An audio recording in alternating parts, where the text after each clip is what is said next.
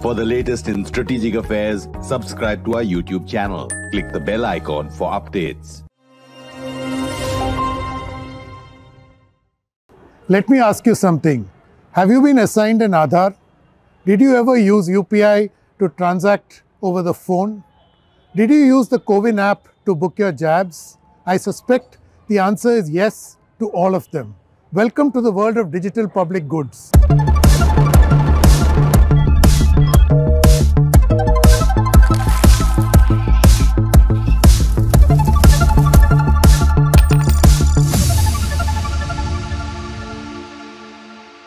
Hello and a very happy new year. Welcome to another edition of Capital Calculus. Aadhaar monetized the identity of 1.3 billion Indians. And now everyone, whether it's the International Monetary Fund, the World Bank, the G20 grouping of countries, investment banks like the Morgan Stanley, and most recently Satya Nadella, the Microsoft chief, are all talking of DPG as the innovation of 2022. To understand why and more, we spoke to Sharad Sharma, tech evangelist and co-founder of iSpirt. iSpirt is this Bangalore-based non-profit which is behind every social innovation in the digital economy in India. I began by asking about the big buzz on DPGs. After all, Aadhaar has been around since 2009. Sharad, in the last few weeks and months, the idea of digital public goods is suddenly gaining global currency. And whether it's the IMF, World Bank, G20, or even institutions beyond the multilaterals, so they're all suddenly overnight kind of talking about digital public goods, which India is, although Aadhaar is an example. So why this sudden, currency about the DPGs? I think the penny dropped in the first half of this year. See, what had happened last year is that in September, after a long pilot, which was an unanticipated long pilot of 26 months, the account aggregator actually went live. And when it went live, it started kind of doing very well. It's still growing at 52% month on month. A billion bank accounts are connected to it and stuff like that. And what happened was, once this was in place, people realized that this India stack vision is a reality. And what is that India stack vision? The India stack vision is, can we streamline the flow of people, flow of money, and flow of personal information through the economy and through society? And all the three things came together. And then in May, Bank of International Settlements, which is an influential body, wrote an important paper about the account aggregator. So really the penny dropped, that this triumvirate model that India has been talking about for many years is finally in place. You can touch it, you can feel it, you can experience it, you can see it. There is magic associated with it. And the magic is that it gives inclusion. We know that from bank account, Jan Dhan stuff that has happened in the past. And it also gives you the ability to reform all kinds of government services. DBT, of course, is an example. COVID vaccination is an example. But in some sense, the most important part of this is that it helps you create a new market ecosystem. And there are these three major experiments that are happening: open network for credit, open network for health, and open network for commerce. And while they are unproven, and I think we're still about maybe 18 months to 24 months away from one of them being successful at scale, but the fact is there is an anticipation that one or more of them may work. So this phenomena is what actually that penny dropped, as they say, and it came into the mainstream. According to Sharad, the India tech stack vision, which drives DPGs, streamlined the flow of people, the flow of money, and the flow of personal information through the Indian economy and society. I asked him to unpack this idea further. So Sharad, while staying on the subject, can you unpack the idea of DPGs for our viewers? So I'll keep it very simple, Anil. So at the very minimum, people want to get these three things in place, the foundational infrastructure in place, which means that they want to move to a digital identity system, not a physical system that's authenticable. They want to move to digital payments. They want to move to a system where people can share information electronically with consent instead of actually having to push paper around. So if they have to do this, what are the choices? The first choice is they can go after a big tech player who will happily come and do it for them, right? Because, this is good for them, and small countries say, hey, I may even get it free. But this is no longer tenable. It's not even tenable in the US for reasons that we know. The second approach, a very promising approach, is a Web3 approach, which says it's decentralized, it's blockchain, it's DLT, its privacy is built in. And that looks promising, but it's not yet proven anywhere, right? And I think over time, some countries will definitely bring this to life. The third is that they say, hey, we'll build it ourselves, homegrown system, right? And that's promoted by the SIs because they say, hey, we'll make a lot of money in the process of doing so. And the fourth is the option that is becoming available to them, is saying that the building blocks are there, but how we put the building blocks together and customize it for our use is an option that we have. So what India is doing is making these building blocks available in a rivalrous and a non-excludable fashion, and saying, hey, we are a country which has made things available. Our cultural artifacts are public goods, right? And so we don't mind if our technology is public goods. Please take it. It works for us. We are happy to share it with you. Let it work for you as well. So now 80 to 90% of the work is done, and they still have the capability to customize it for themselves. And they have ownership. So it's not as if India can do anything about it in the future, right? So this fourth approach is now a creation of India. And you could say iSpirt is the DPG approach that has become the fourth option. And this is very appealing to people. So my sense is that if we look back 10 years from now, and 50 countries have followed this approach, a large proportion of them, perhaps as many as 30, would have taken this DPG approach to bring this to life.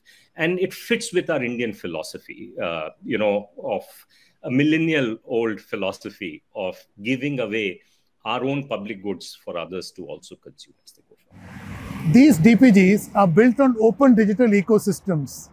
This architecture and the buzz around DPGs raises the question that can India take this model to the rest of the world? So it's fascinating, because in that case, when you take this DPG and offer it to the rest of the world, is it as simple as a plug and play? You take it and incorporate it, and because there are going to be all issues of sovereignty, privacy, and which are unique circumstances to every country. So how do you kind of take this in an application mode to the rest of the world?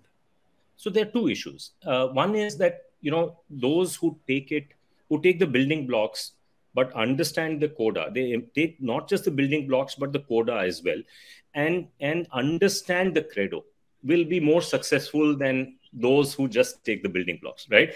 If you just take the yoga as asanas without understanding the context, then it's an exercise. It's not going to do the magic that it can do otherwise, right? So it does its magic only when you understand the whole context for it. So that is number one.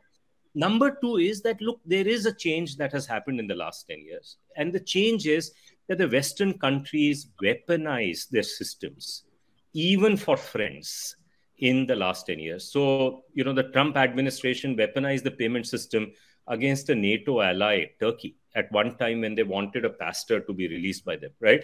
And this has happened at a rampant scale.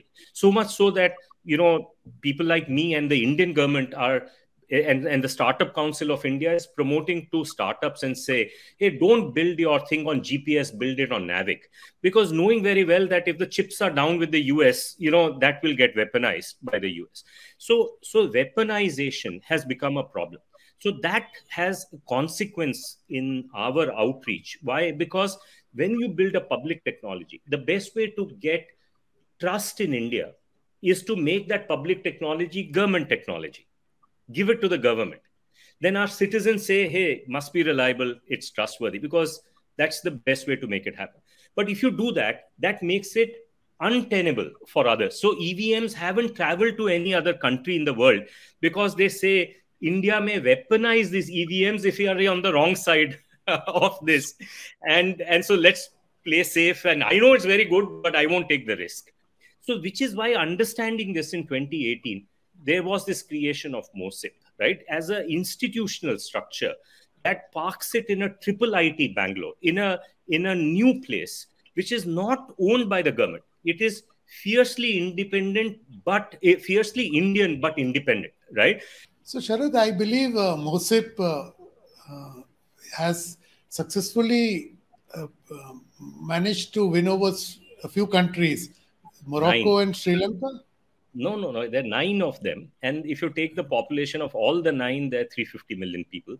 And if you go to mosip.io, they have a published dashboard there. And it's, I think, 76 of those 350 million people have already kind of taken this on board. And the remaining will come on board relatively quick. You can actually see the dashboard move every few days by 1 million or 2 quite rapidly. So the question is, it'll reach 1 billion people, I think, in a couple of years, right? And because 350 million is already baked in and many countries are in the queue.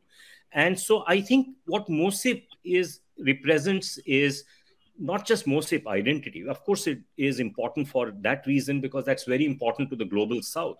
But it also represents our ability to create an institutional structure that can be replicated. And that's also very important, because the first time you build an institution that's never existed in the country before, it's very hard. You'll make mistakes. But once you do this, then you have this, Roger Bannister effect. Once you run the 4-minute mile once, then many people can run it. So I think we will see many more. They're called DPI steward organizations. It is both fascinating and a proud moment that India is emerging as the global lab for DPGs. The obvious corollary is that, can we really claim DPGs to be the innovation of 2022? So, Sharad, I will actually go out on a limb and say that the DPG is probably the innovation of the year. And in that, India has a head start, like you just pointed out, with Aadhaar and a host of other DPGs. So does this put India at an advantage in deploying DPGs vis-a-vis rest of the world?